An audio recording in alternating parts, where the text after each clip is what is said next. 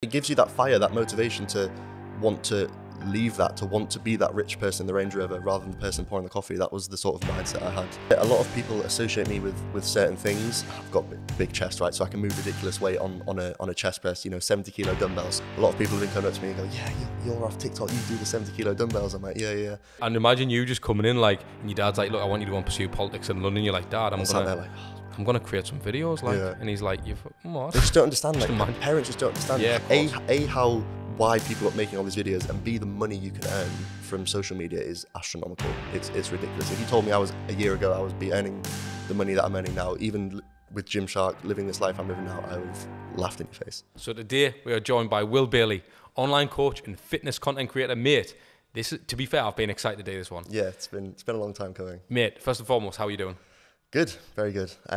Recovering from this injury. Had a few days off the gym, so I've been a bit demotivated, but going back after this, I'm ready. I'm excited. So obviously, for people who don't know who you are, you're a sponsored athlete by Gymshark, but obviously your fitness journey, you're 23, is that right? Yeah. 23-year-old. How long have you been training for?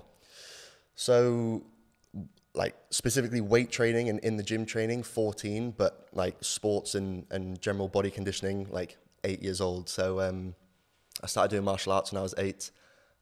Got my black belt when I was 12, so that was my first sort of 4 years of body conditioning, all the classic press-ups, sit-ups, building a good foundation. And then, that martial arts sort of transitioned into weightlifting. You want to build your chest, build your arms, impress all the girls. That was the sort of thought process behind it all. So all throughout school, go to school, 8 till 4, whatever, come back, have food, go to the gym. That was my life during 5 years of school. Continued it into college. And that's where it sort of took off. So when did you start taking things seriously? I know you said you obviously continued it in college and stuff, but not every young lad at that age is training. I mean, for me, certainly, when I got introduced to the gym, I was in my 20s, mate. Yeah. But I know a lot of people, when I was in sort of school and stuff, there was the odd kid who trained and he had bigger arms than the rest of the lads. But other than that, it wasn't really anything more serious. What do you think you took it more serious for? So, 14 especially, I decided I wanted to join the military, specifically the Royal Marines. My dad was in the military, so I always had that sort of competitive side of me. I want to be like him, if not be better than him. He was in the army, so I thought the Marines was one up, trying to one up him. Basically all my training from a young age was focused towards that. Being as fit as possible, being able to do as many press-ups, as pull-ups, sit-ups as I could, being able to run as far as I could, as fast as I could. Ultimately joined the Marines at 16 years old. It was from there. I left the Marines after about a year, and then that's when I started to take the bodybuilding seriously to get me to where I am today. Do you think you joined the Marines to kind of impress your dad? Yeah, I definitely think that he was a strict dad. Everything he wanted me to do, I always wanted to say no, but he didn't give me the option to say no, which in hindsight I'm thankful for. Because, I wouldn't have done martial arts, I played music to a high level, I wouldn't have joined the Marines. So that sort of push from him has really helped me to be the person I am today. So I am thankful for that, even though at the time I absolutely hated him for it. That was the sort of, I was just so set on joining the Marines at that young age that was what everything in my life was focused towards. Did you have siblings as well? Yeah, 2 younger brothers. And was your dad the same with them as well? No, much less strict on them. And it sounds horrible to say, but you can sort of tell the way I am and the way they are now. There's a big contrast. In terms of everything, so we're all naturally skinny. We're quite a skinny family, but I've got built my muscle now. They're, still just skin and bone. I look at them and I'm like, if my dad didn't make me do that, that's what I'd look like now, kind of thing. Yeah. Did you think he regrets not pushing them how he pushed you? Potentially. I don't know. You obviously have to ask him, but I think he's happy that he pushed me so hard to become who I am now. How was your mother? Did she play much of a role? She played a big role as well. Again, quite strict on me, reinforcing everything that Dad would say. Go to this, do your homework, go to martial arts, go to training, do this. And then obviously as the other two were getting older, they just got less strict on the middle one, and then even less strict on the younger one, and yeah. You know what's mad? The reason I ask you this is because I'm trying to get a bit of an understanding as well for the viewers and listeners. Because obviously you're popular, certainly on social media now. A lot of people know who you are. Your following's, it's growing out of nowhere. You're on YouTube. You're pretty much everywhere now. TikTok, you're sort of taking over. And which I want to get onto kind of where you're at now in your life. But Were you always popular growing up as well, or was that something that you're only popular for online? Yeah, in school. So school for me was, I loved it. Like I the day I left school, I was bawling. I was crying my eyes out. Like I was worried. I was worried I would never see my friends ever again. It was a good time for me. There was like 5 of us in the popular group, if you want to say. Yeah, so we all played sports. It was a rugby school, so we were all rugby players. We all had that really tight bond. So yeah, school was a good time. I'd say relatively popular growing up. Bit of a joker, bit of a class clown, but that's how it was. Yeah. So when you did finally leave school, sorry, were you absolutely like, I know you said you were good at obviously leaving and stuff, but did you stay in touch with them people? Do you know what? I didn't, and that's the sad thing. Like I tried to, the summer you left school, you would still meet up and stuff like that, but everyone goes to different colleges, sixth forms, and I was just, when I was young, I was so bad at keeping in touch with people. Even like now, obviously now I'm super busy, so it's hard to relight those fires, as you say. But yeah, I don't actually speak to anybody from school anymore, which is sad to say. But do you know what's crazy, mate? Like for me, it feels like a million years away since I was at school when I left when I was 16. Mate, I'm 33, right? So I'm older now. But you're only 23 and you've only been left school like 5 years or something, which is mad to think 5 years ago. Like in fact, 5 years ago, mate, I started the content PT business. Yeah. So that's how mad it is. You were in school when I started doing what I'm still doing now, which makes me feel a little bit sad, but also kind of buzz off that a little bit.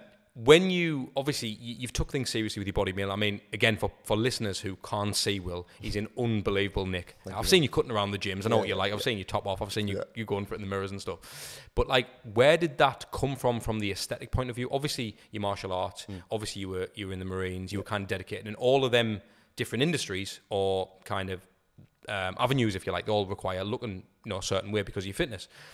When did you start actually thinking, do you know what, I want to physically look good? What's happening, guys? I hope you're enjoying the episode so far. If you are, please hit that like, hit the subscribe button, and press the notification bell so you don't miss another episode. I think fitness YouTube was a big thing for me. So like I said before the podcast, Matt Does Fitness especially is a big name that I looked up to in the fitness industry, and not only for the way he looked, because he's got a crazy physique, arms, huge chest, lean all year round. So that was really what I sort of aspired to look like. So that's when I really started gearing all my training towards the aesthetic look, the being big but being lean but being strong at the same time.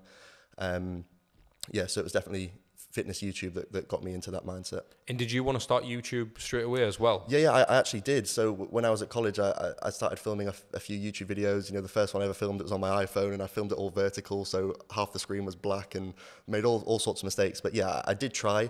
I stopped for a long time because I think I posted 3, and I expected 1 million views by then, and obviously never got them. And then only picked up YouTube again within the last year or so, and then now it started to do okay.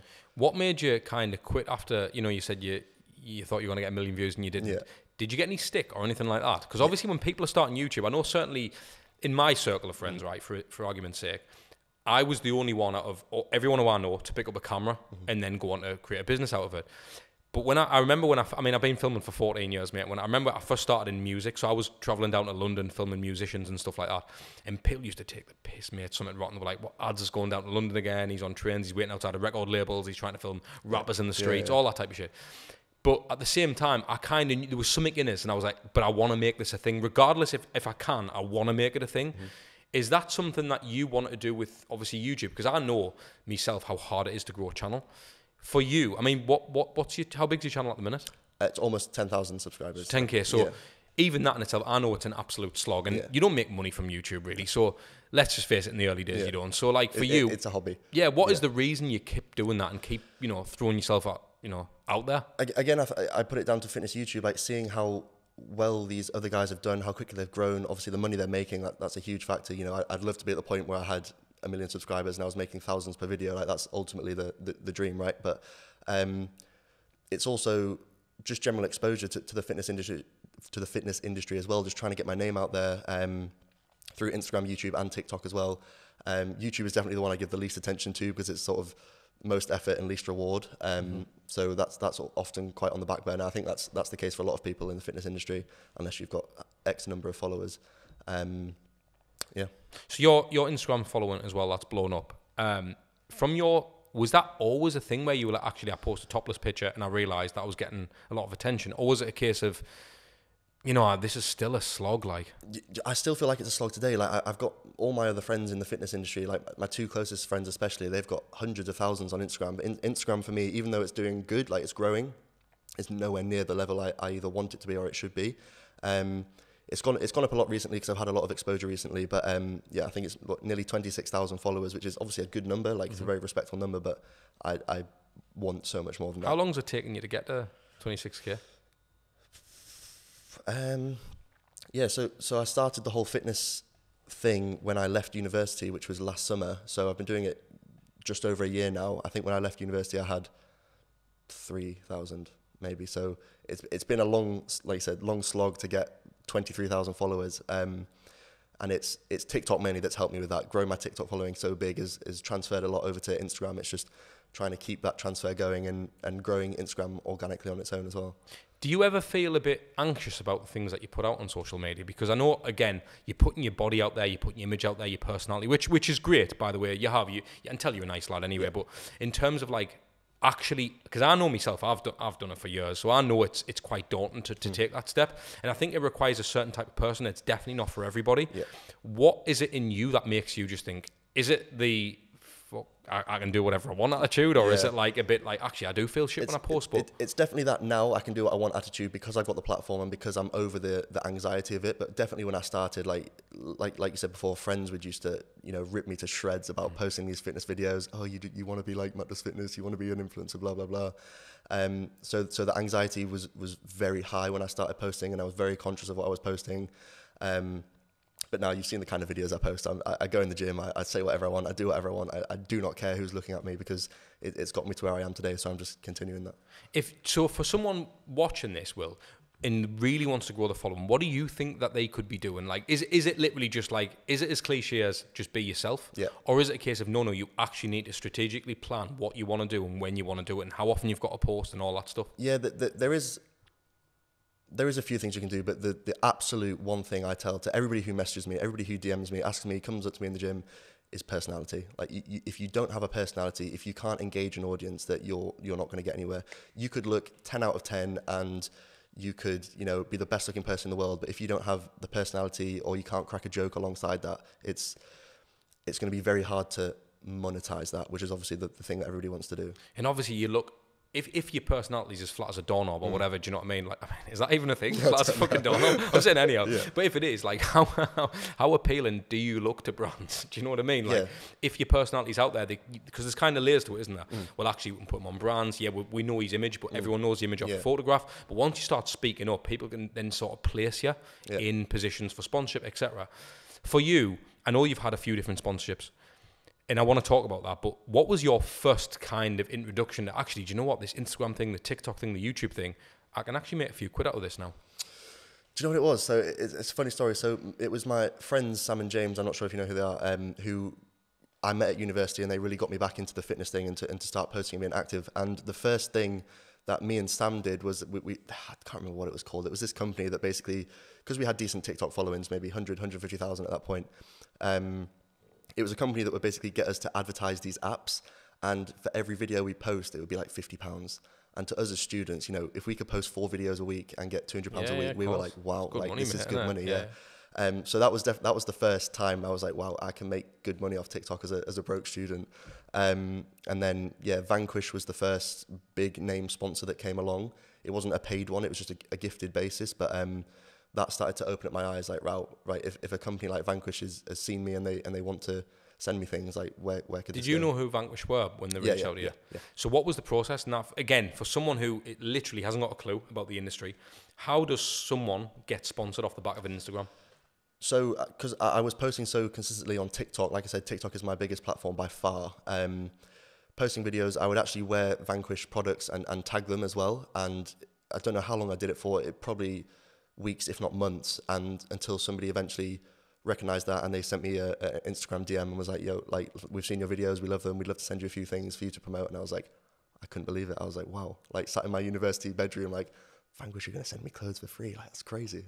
How do your mates react to it? Like, when you're getting the attention? And because obviously, normally, right, so you go to university, you're going to end up in some kind of job, career path, whatever. And again, if you're happy with that, brilliant. But when they're kind of looking at someone like yourself, thinking he's getting free clobber, he's probably going to make a few quid here, his Instagram's good.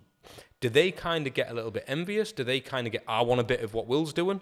Or does it happen where you're like, look, this is my lane, just whatever? Like, do you know what it was? So I went to Loughborough University, right, which is the #1 sports uni. So everybody who was there is either a top level athlete or they're somehow in the fitness industry themselves. So it was actually quite the norm at my university. So it was more of a tap on the shoulder than like oh, I'm jealous of him. Yeah, of course. Where it sort of got to me is because I started so late. Like a lot of these guys who are big in the fitness industry now were like lockdown. They blew up over lockdown, right? And where I wasn't posting there.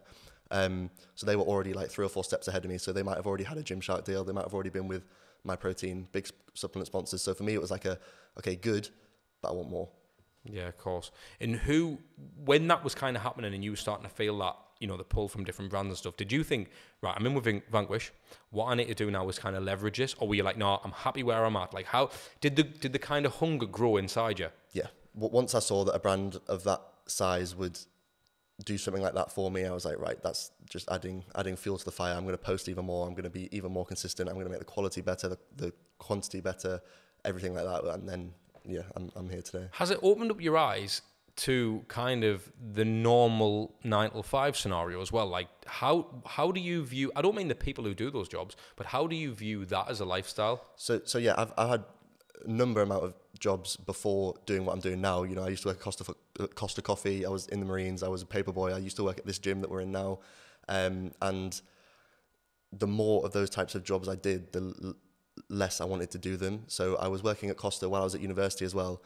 So I would be a full-time student. I would be doing 40, 50 hours a week at Costa Coffee as well. And it was soul destroying. Like pouring coffees every single day for rich people in Range Rovers is like not the lifestyle I wanted to live. And whether doing it at Costa Coffee or sitting at a desk 9 to 5 doing the same hours, I was like, this isn't for me. Do you know what I think? Just listening to you, I think you're made for it, like this type of stuff. Because like, I'm not saying you sound, well, I am. I'm saying you sound scripted. You almost sound scripted, right. And that's a compliment. Like rich people in Range Rover, I've never even heard of that put together in that way, but that's so right when you are serving those people and it's sort of going round and round and latte. It gives you that fire, that motivation to want to leave that, to want to be that rich person in the Range Rover rather than the person pouring the coffee. That was the sort of mindset I had while it was going on. Do you know what, mate? I know that feeling too well because, again, I've worked in umpteen jobs, mate, probably 20-odd jobs, mate. I've worked at Nissan, I've worked for Asda, I've worked at Carphone Wear, I've been to uni, got my degree, did all that type of stuff. But I remember my partner, like now, Abby, she said to us, she was like, you know what? She said,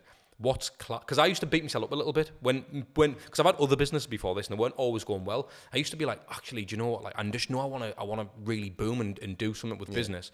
But I kind of knew I had a skill set with, you know, creating content for people and all that type of stuff. But I was like, how do I actually monetize this?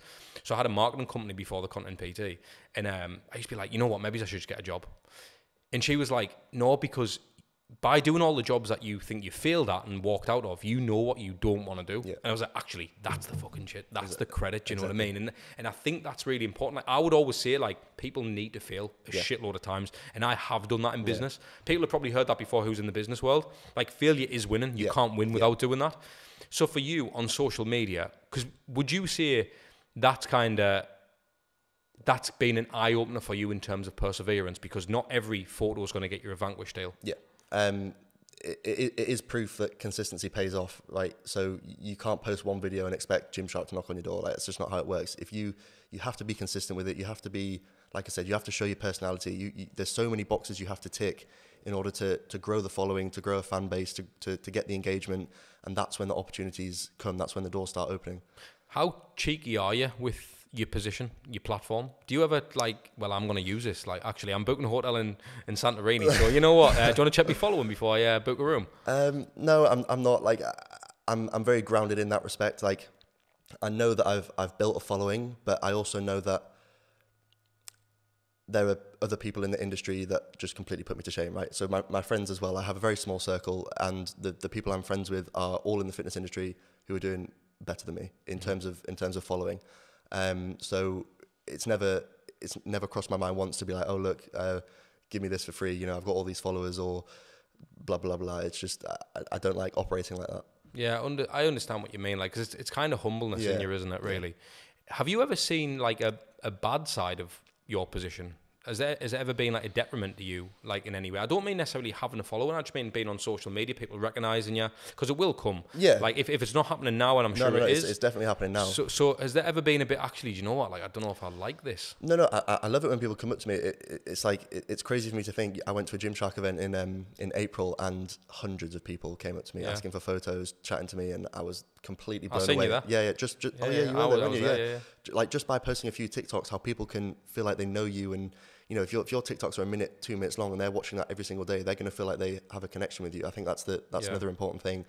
So these people will come up to me and chat to me and like, oh, I love this video, I love what you did here, and that is a great feeling. The only like downside to social media is obviously the hate comments, right? That's what everyone says, but I'm fortunate where I don't actually get too much hate because of the type of content I do, right? It's all funny, it's all lighthearted, it's not too serious, I don't put anything out there that could invoke a lot of hate in the first place. Has there been anything what's actually knocked you back a bit where you've been like, fucking hell, mate, that's a bit... Not off the top of my head. The only thing that gets me down in this industry is seeing the success of other people. Like I always want more. It's like it's a good thing and a bad thing at the same time. It's like angel and devil. So it gives me the fire to want more, but also because I'm not there yet, it makes me feel like I'm not achieving, if that makes sense. Yeah, it's mad that. I think if you have an experience where it's quite buttery and it's quite plain sailing, not that there's no work put into it, but if you have that experience, I think that'll actually pay into your personality. Like people see that. Whereas if you're constantly bogged down with bad shit, if you were, how do you think you'd react? Do you think you're the type of guy who would let it affect where you go on the whole trajectory of Will Bailey online? Or do you think, actually, do you know what? I'm going to post more fucking content. I want to get in the faces more. How are you like that? Yeah, it would, again, I'd fuel to the fire. I think, you know, there's the saying that the people that give you hate, they're always in a worse position than you. Like they're just jealous for some reason. So it would spur me to go on and post more and like rub it in their face even more that I'm doing this and they're not there. Yeah, I agree. I think I'd be the same. Like, to be fair, I think I've been very lucky online. Yeah. I've had no. It's I've motivation. had any kind of negative, which has been. I must be doing something right in some way. I'm either me production with me wonderful camera guy is amazing, or I've got canny chat, which probably the production guy. But mate, that's the thing. I want to ask a question which I think a lot of people will ask, right? Or will certainly think, whether they address it or not. Someone like you who's in unbelievable nick, right? How does he manage to put out this much content, have the lifestyle he's got? Surely he can't be training that hard, because I've knocked around with a lot of bodybuilders and I know the work that goes into it. So I know better. But for the people who don't see that, how hard do you train? How hard do I train? I do train very hard, right? And the thing is that a lot of people don't understand with this line of work, if you want to call it that, is that it's by no means a full-time job, but it is a part-time job every single day. Like there is no days off. You're posting every day, you're traveling every day. So yes, it is hard to train sometimes, but the training intensity is always there. Like I have to, because my body is my brand at the end of the day. If I'm not training hard, if I'm not eating the right things and I get fat or I get skinny, I lose the whole Will Bailey persona, right? So it is difficult because you travel all the time, I travel all the time. It is hard to get the sessions in, to eat right, but you just have to get it done.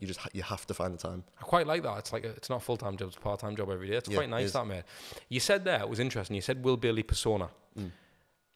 I mean, am I getting the real Will Bailey now, or am I getting the persona on TikTok? No, 100%. The persona on TikTok is just me cranked up a few notches to sort of, not overacting, but you just hype your personality up a bit for the camera. So, you know, you crack a load of jokes, you say a few things to make people laugh, but you also at the same time, I'm working out at the same time. I'm giving that sort of information as to what I'm doing, as well as the funny side. Do you know what's funny? Obviously, rugby. Obviously, you went to a rugby school, didn't you? And a lot of people who've played rugby, been around them type of guys, a lot of them are confident as out.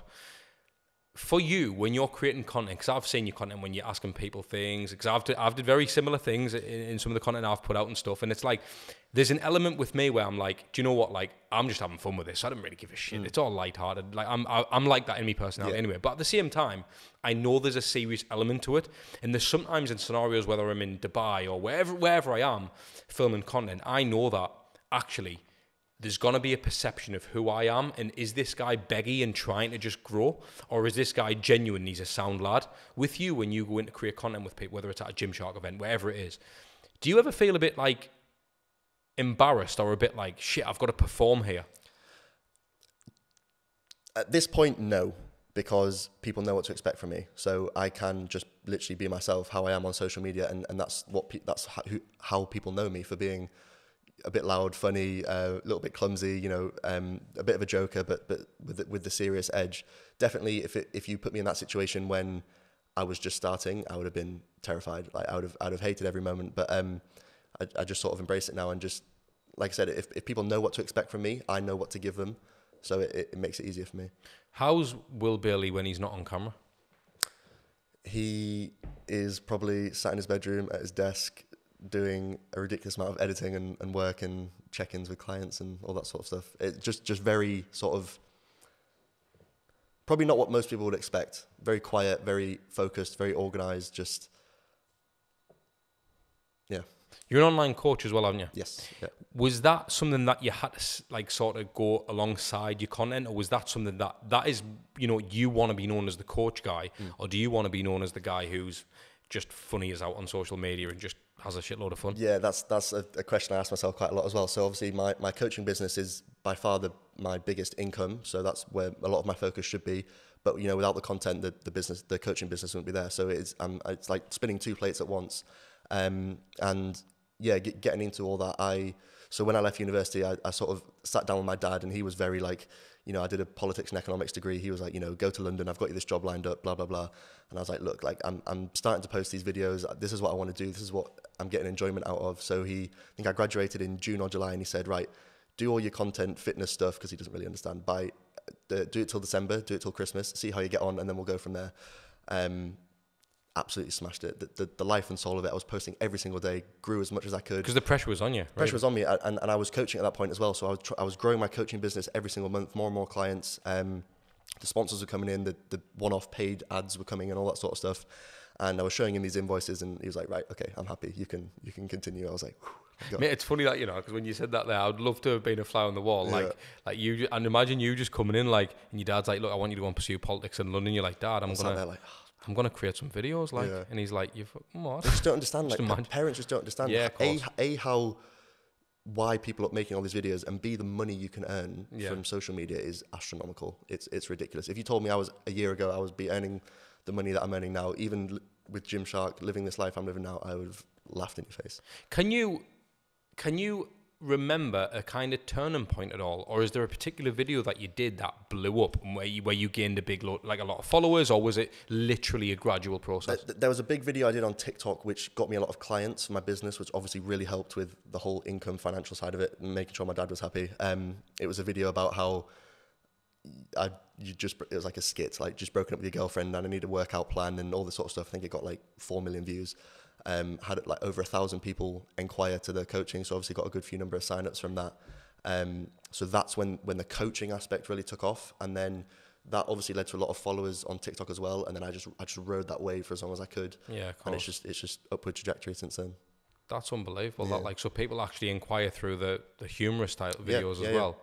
I think that's the thing, mate. People don't understand it. I know for me, like, obviously with the Content PT, I ultimately create content for fitness brands, businesses, online coaches, PTs, all that good stuff. Obviously, you know this.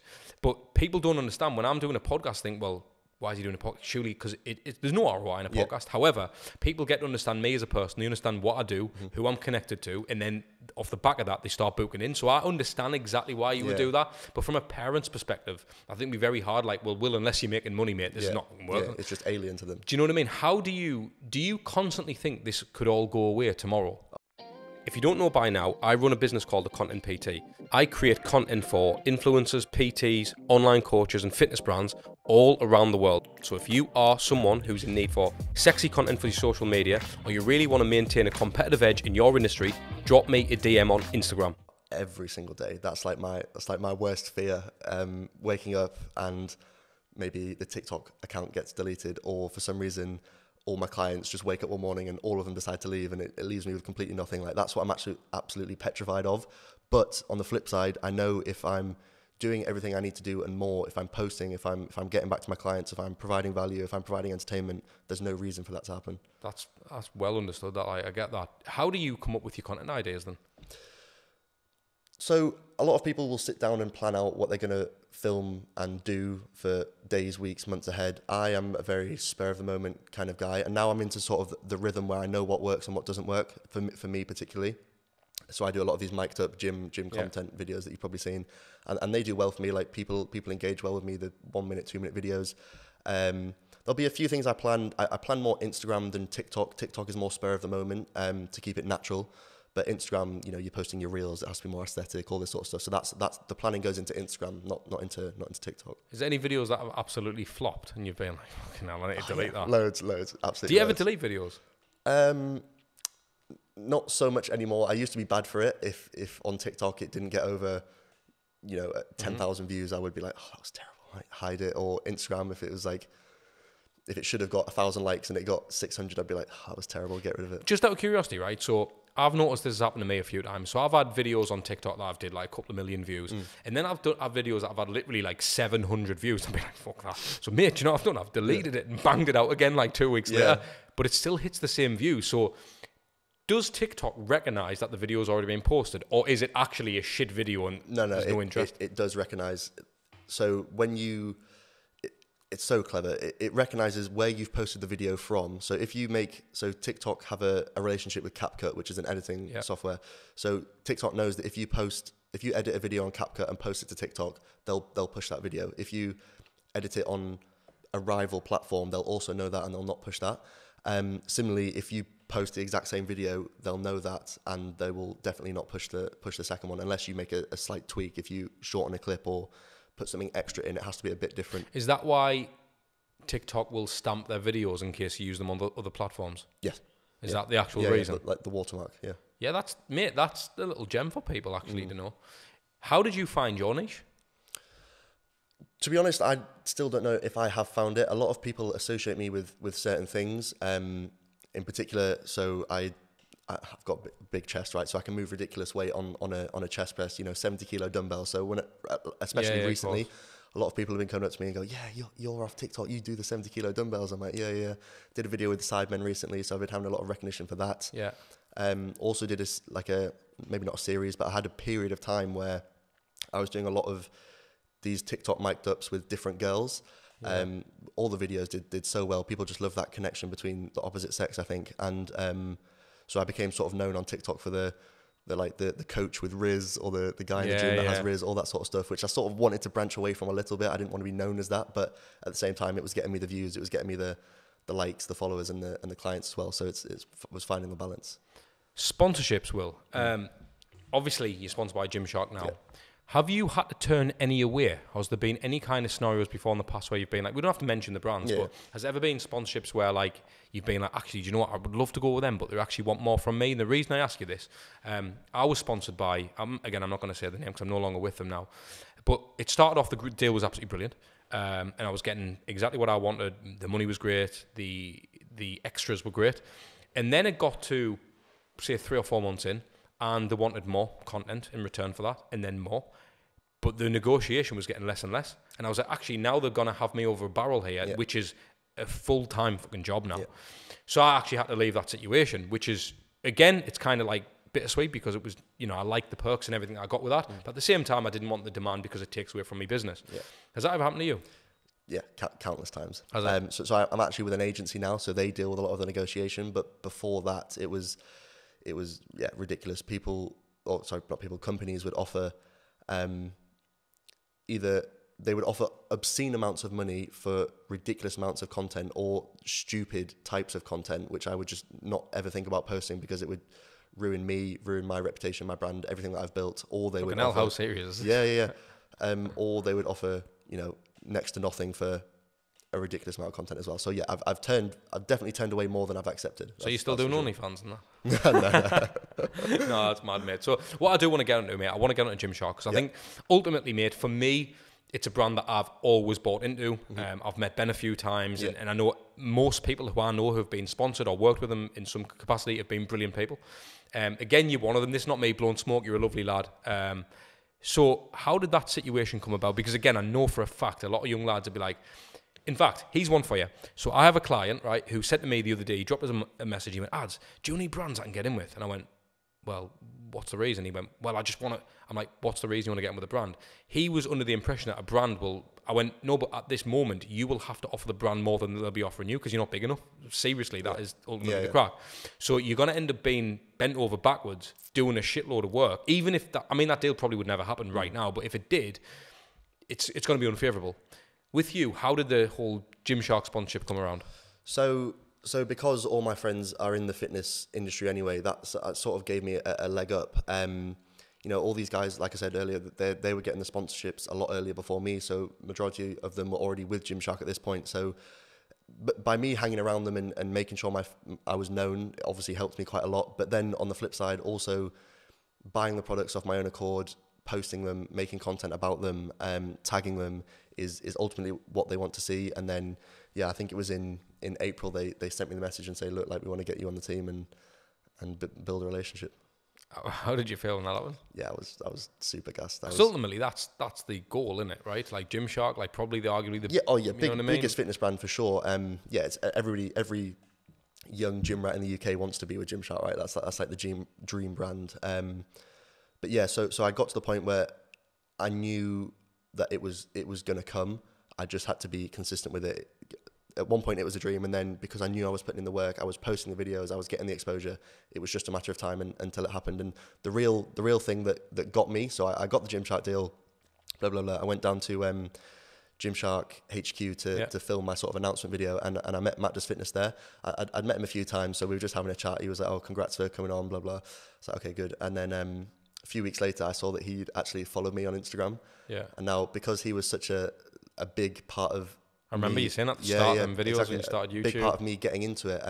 It made me cry. Like that. Really? Him following me got me more emotional than me actually signing with Gymshark. I was like, wow, like that's meant from him being the reason to get me into fitness to now follow me on Instagram and having conversations on Instagram is like nuts. It's mad. Yeah. Part of us wants to call you an absolute massive Jesse for crying. Oh, Matt Does Fitness. But at the same time, I do understand what you mean. Like it's like when you meet, it's like an idol, isn't it? Really, ultimately, it's like he's put you on that trajectory in a way, the inspiration.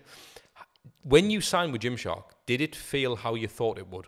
Yeah, 100%. Like it's such a good brand to work for. They're so on it with everything from products to social media to the events, literally everything. Ben is such a genius. Like he just has the brand on lockdown.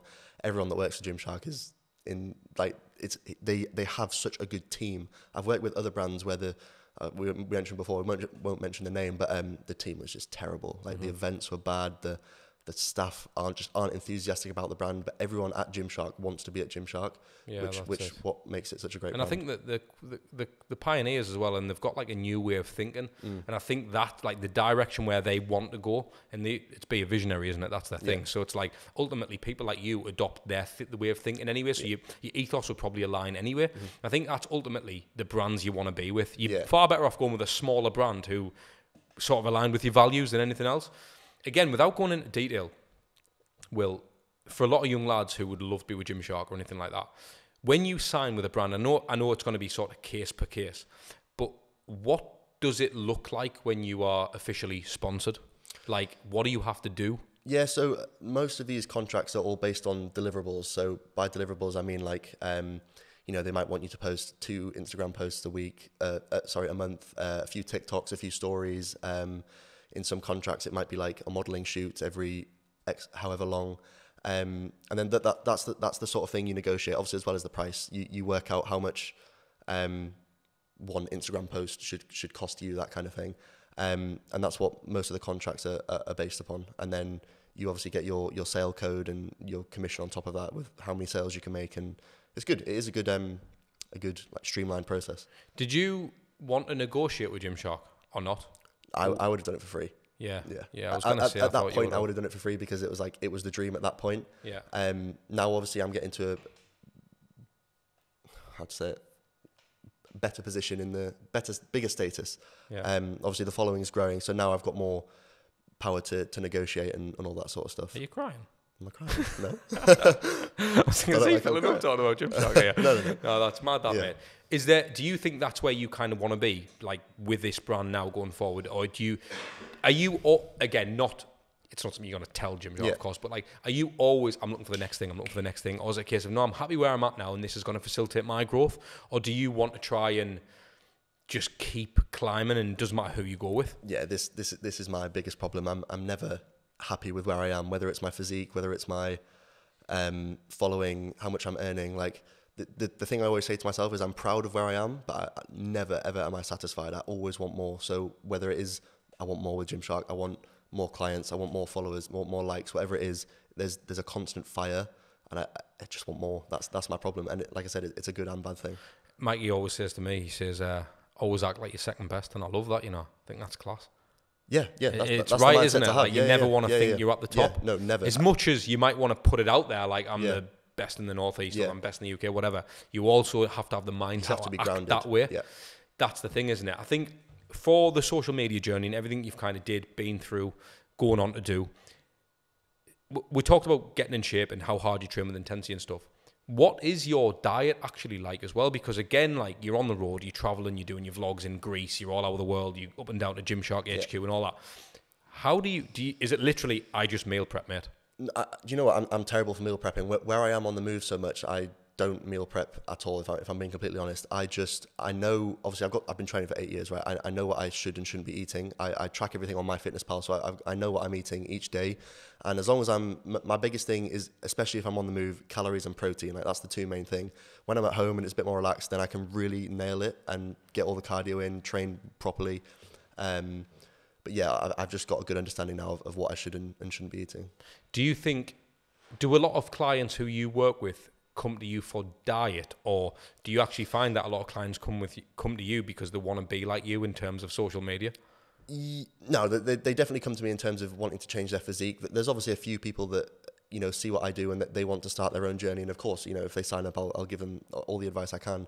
But yeah, it's very much, they come to me because they're just not happy with the way they look, and they it's not so much they don't know what to do, it's that they need that accountability, and that's what I'm ultimately there for, to tell them what to do, when to do it, and how to do it. The reason I asked that, mate, I had a lad, he's actually been on the podcast, he's a good mate of mine, to be fair, but he's massive in the fashion industry, and he's also an online coach. He's kind of been through that journey, and he kind of started it back up. So he was getting all these Zoom calls and stuff, and getting, like, he was going through the consultation process and stuff.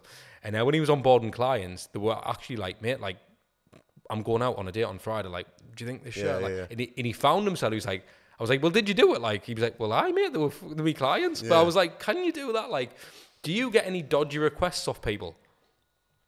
Yeah. Do you? A lot, yeah. Can you share them? I've had a lot of instances where, I've had clients sign up, female clients sign up to me. This is the problem. Female clients who they've signed up to the app with the sole purpose is not to change their physique. It's to have more one-to-one time with me, essentially. And whether that's through, you know, nude photos or, you know, explicit images, dirty texts, however you want to say it. Yeah, that it's not so much a problem anymore because I've learned how to deal with that. But there was a point where it was, like, ridiculous. So how do you react to that? Complete shock. Like, they're paying me this money to change their physique and to do it, and they completely disregard what they're paying me, and they're just sending me. Are you single? I'm single. Are you single? Dating, single. You're dating, but you're single. Yeah. Like, that's what I'm saying. Like, someone in your position, again, right? Here's a question. For the young lads growing up, 'cause I remember when I was 17, 18, 19, 20, and I was single, and I was, you know, doing what I was doing. I would have killed to be in a position where I had 26,000 followers and all the birds were in me DMs. It would have been class, mate. That's not would have been good fun. However, what I will say is, do you get much of that? Like, does that happen when you amass a following? Do you get a lot of people who whip into your DMs and use it like they would use Tinder? Yeah. Do you know what I mean? I do. Yeah, I'm not going to deny it. It does happen a lot. And especially the type of content I post resonates a lot with women as well as guys. So, which is why I have on Instagram and TikTok a 50-50 split between male and female following. So yeah, it does happen a lot more than I would like to admit. But the thing is with me, like, I just do not entertain it. I've been out of the dating game for so long, literally doing content, and, you know, until recently I haven't been going on dates at all. I was once I left university, I was so focused on videos and content and gym, and I didn't want a girlfriend. I had no sex drive at all.